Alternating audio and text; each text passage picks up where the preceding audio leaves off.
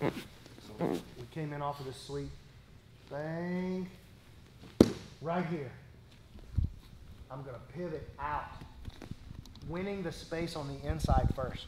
The first objective is not get this leg out and try to throw it over. Look, he left space, but he would follow that space and crush me. And now I'm trying to win the inside space and get to the meat hook. I want to go from here to win the space first. You see the little movement wins the space first. And this is the priority. That comes in over the top.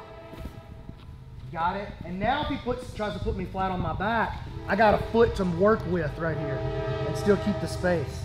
You guys see what I'm saying? Beat me right here. Try to flatten me to my back.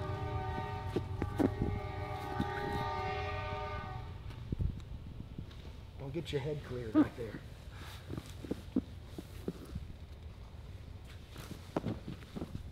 There's a lot of cool stuff you can do to people right here. But we're going to do all of that. Okay. So, our first play that we're going to make, as long as this knee is clear. If this knee is not clear, if we get over here and we go whack, and he steps to the inside of the knee, or he brings his hand even to the inside, the first play is to get that space back. That's super crucial. Here, I need to get back to my butterfly guard, honestly, or put in a knee shield or something else, because the time has passed for the other. Or move your hip and try again. That's a good idea too, right? Especially when he's this deep. But once this is in, when he starts to posture in towards me here to try to flatten me to my back, if I wait until here, I'm gonna feel, yeah, see he moves up my body and starts to smash.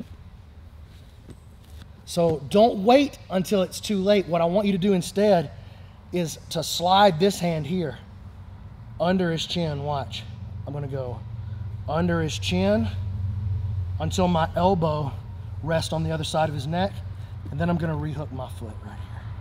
And now we're in chill dog. And there's the omoplata, the gogoplata, all of that stuff from right there. So we're gonna go meat hook before he starts to really pressure. Once he starts to really pressure, I'm gonna do it a different way. But while he's still kind of sitting back trying to win the space here, perfect. Look, I'm going under, and my elbow goes inside. Not here, where he can, because right here, he can crush me, and I lose my hand right there. So I come through and place the elbow, smash me, put me flat on my back, and now I can just hold him. Look, I don't really have to do anything else. I just try to keep this space mine. But at this point, even if he stuffs that foot through, he's giving me a way to move my body. Like you see, I don't really have to pull it any closer to me to do that. I just change the angle. You see what I'm saying? Step, come back in. Yeah. Smash in. So I could just change. I barely have to do anything. It's not a yank this in front of his face, right? And now I can just pull this hand out, and I'm into some game. We'll talk about what to do in a second. Right now, I just want you to practice this transition.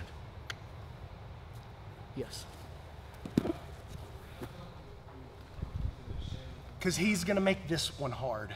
When I go, that's a great question. And that's the way that, I do it that way a lot. That's the way that I've always done it, mostly.